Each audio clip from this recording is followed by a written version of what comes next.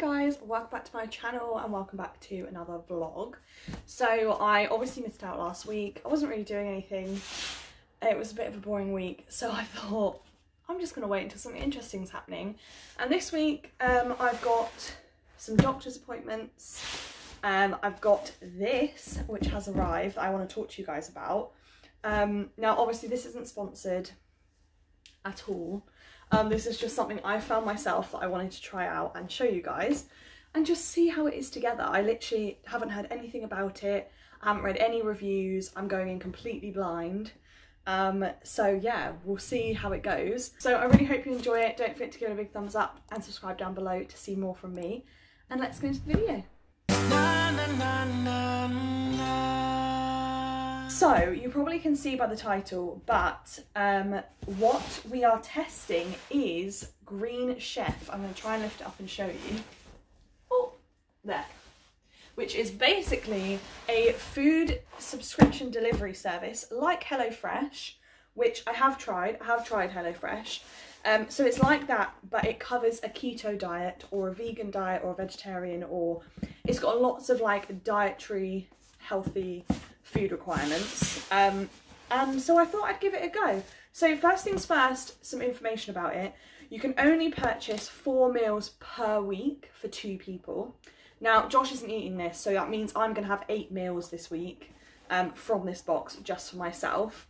It actually was a 30% discount off your first box. This is what it should have cost, and this is what I paid for it. So I did get a discount on it. And I think even with a discount, it's still quite pricey considering you only get 4 dinners for 2 of you.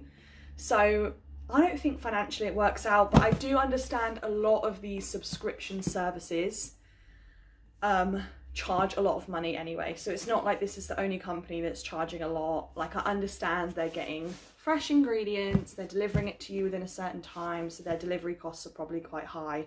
So I do understand that.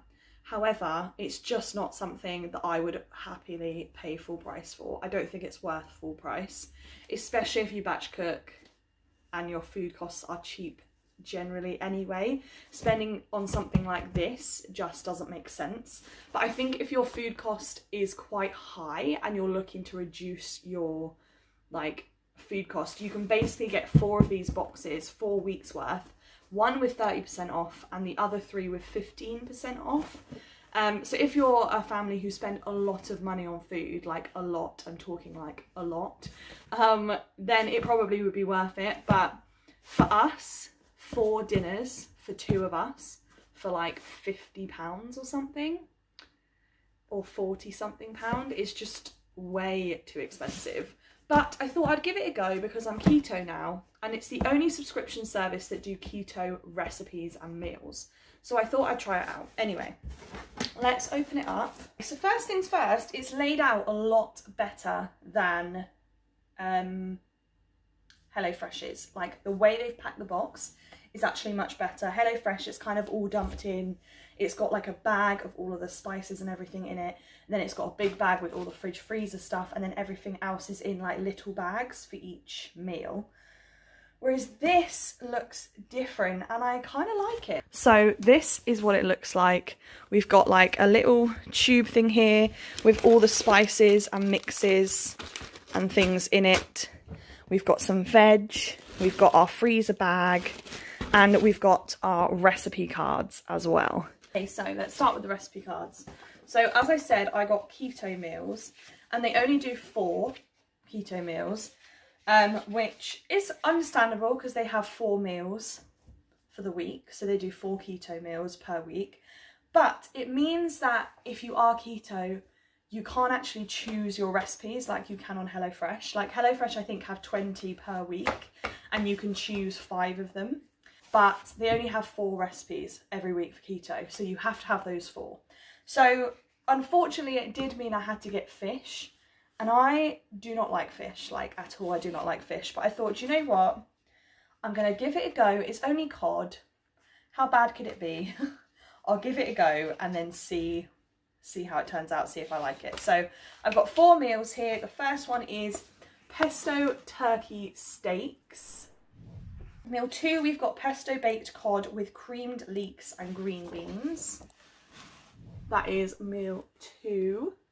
Third, we've got Italian inspired mozzarella beef bowl with tomato, red peppers and spinach.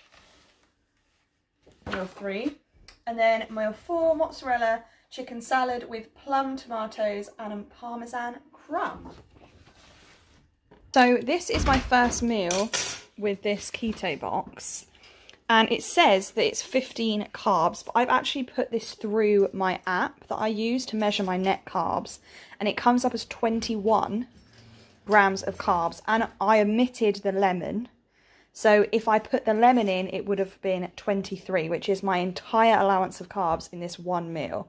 So I would not say that this is keto because, I mean, not many people are going to eat just one meal a day, are they? Like, this is advertised as dinners, like 4 dinners a week. And it's half the portion as well. So I have taken all the ingredients and halved them all. So, yeah. Not very impressed with this first meal, to be honest. Especially because it says on here 15 carbs. 15 grams of carbs per serving. 2 portions of your 5 a day. And it's actually just over 800 calories, not 534 calories. So, yeah, not impressed so far. Hello. So, today is Thursday. I haven't actually filmed for a while because there hasn't really been anything to film. I was going to do like a Green Chef test, but to be honest, I'm just not a fan of it. I don't think I'm going to get it again. So, I showed you that one time, and the reason I feel like this is because the net carbs are quite high for what my carb goal is. So I am on 23 grams a day of carbs, net carbs. And the recipe cards are, one, when I put them into my app, they're all wrong. Like, every single nutritional value is different. But also, I spoke to someone and they said that it's based on someone who does up to 50 grams a day. So, yeah. It's just not super ideal for me anyway. But yesterday I had some blood tests, so fingers crossed they don't come back clear. I know that's a really crazy thing to say, but whenever I have blood tests done, my bloods are always fine, and then it means that I just get dismissed, and it's the most annoying thing ever. Like, for anyone who has a chronic illness and has the same situation, you'll know what I mean. Like, as soon as your bloods come back normal, people are just like, what's your problem? And yeah, it's a bit annoying. Anyway, so I'm hoping they don't come back normal so that I'm taken seriously. But yes, today I'm off to Featherstone with my father. So my dad has actually got a job now, which is super exciting news, and because of that he is buying a car. But the car is up north, so he is going up to get it, and I thought, why not go with him and keep him company?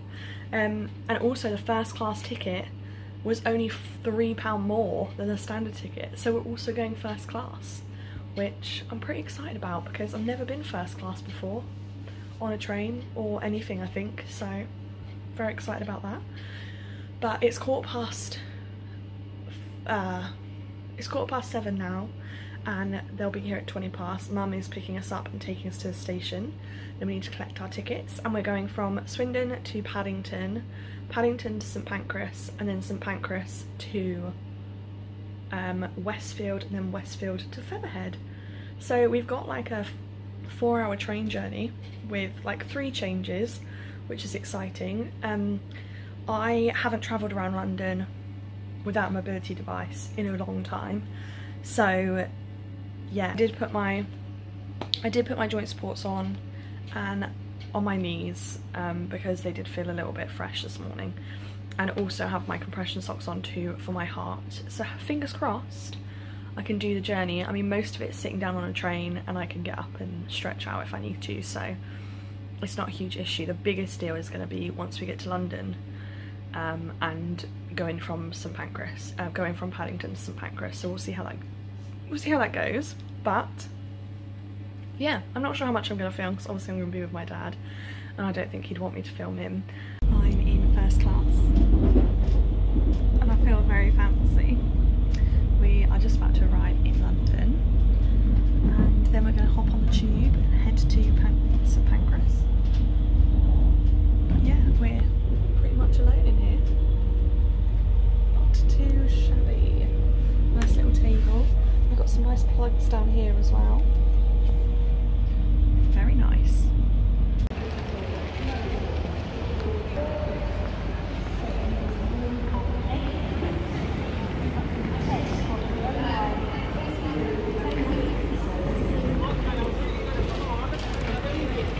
Where's the McDonald's? That's the question. 9:33. There it is. Platform. They've not said what platform yet.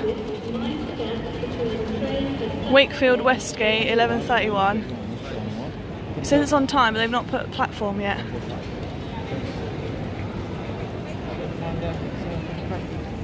Yeah? Let's have some brekkie.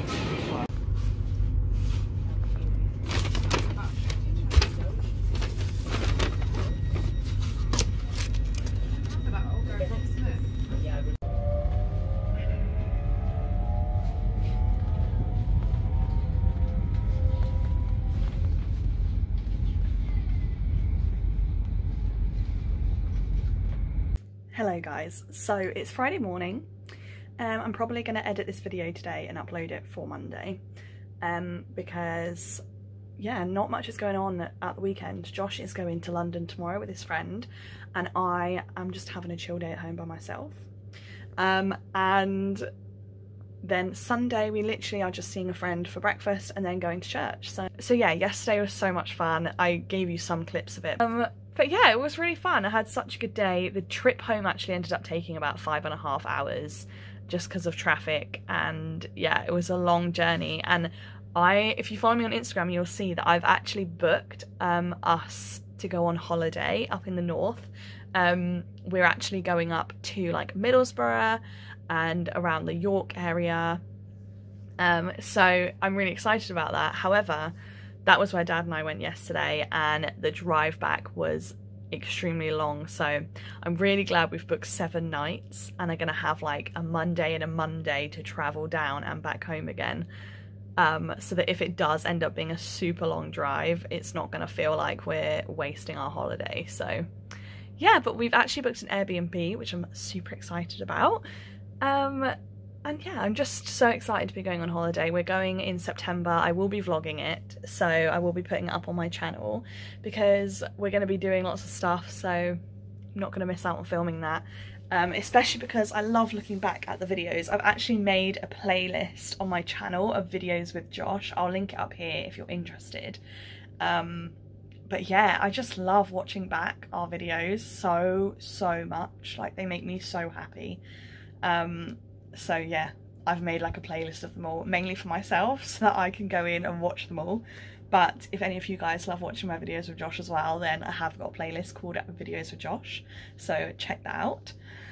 But yeah, I feel really good today. I managed really well yesterday actually. The car that my parents bought was super comfy, so I really enjoyed like the journey. I didn't feel uncomfortable. We stopped like 3 or 4 times just for the bathroom and for Dad to stretch his legs out and stuff. But yeah, it was a really good journey and I liked the height of it, so that was great. I think that I have been looking at Kia Sportage because that's the car they've brought. I have been looking at the Kia Sportage because it's a really good height. It's like a mini SUV, and a lot of people with EDS have said that their SUV cars have been lifesavers because they're high up and they're super comfy. So I have been looking at the Kia Sportage, so it's super random that my dad has just bought one. Super random. But yeah, it was nice to go up there and like see it and then drive back in it and get an idea for the comfort of it and how easy it was to get in and out. So yeah, that was really awesome, and it was way better than I expected it to be, so probably we'll end up buying one as well, we'll see. But yes, we won't be buying one for a while because obviously my car is totally fine and Josh can't drive yet, so we don't need 2 cars. But whenever Josh does get his license and we start a family, having 2 cars will be super helpful, especially for Josh if he wants to change his job and work close by. or work on the outskirts of London or something like that, he can drive and take the car, and I can have another car when I'm staying at home. So yeah, that's kind of a little update. Health-wise, I am planning on doing like a 30-day thing with Josh, hopefully, fingers crossed. So I'm not going to say too much, but I basically have swapped from carnivore to keto, and I feel much better. I'm not having like things like pepper or onions or anything that is like known as a nightshade, because they can cause joint inflammation, so I'm not having those at all. And I feel really good. I feel really good. Digestively, I feel great. Joint wise, I feel great. I was able to do the whole day yesterday totally fine, and that included sitting on trains and walking around tube stations, getting on and off tubes. Yeah, I would not have been able to do that a few months ago, so really encouraging, and I feel really good, so that's great. And yeah, that's pretty much me done. So I don't know how this video is going to be. I don't know if it's going to be like a decent length or not, but I really hope you enjoyed it either way. Just some little snippets. And I'll see you in another video. Don't forget to give it a big thumbs up and subscribe down below to see more from me. And thank you so much to all of you guys who do support me. I really appreciate it. I love being sent videos of people watching my videos, and yeah, I love to see it. It makes me very encouraged. So if you do that, thank you so much. It does really mean a lot to me. And if you've pressed that subscribe button, it also means a huge amount to me. So I hope you guys have a great week, and I'll see you soon. Bye.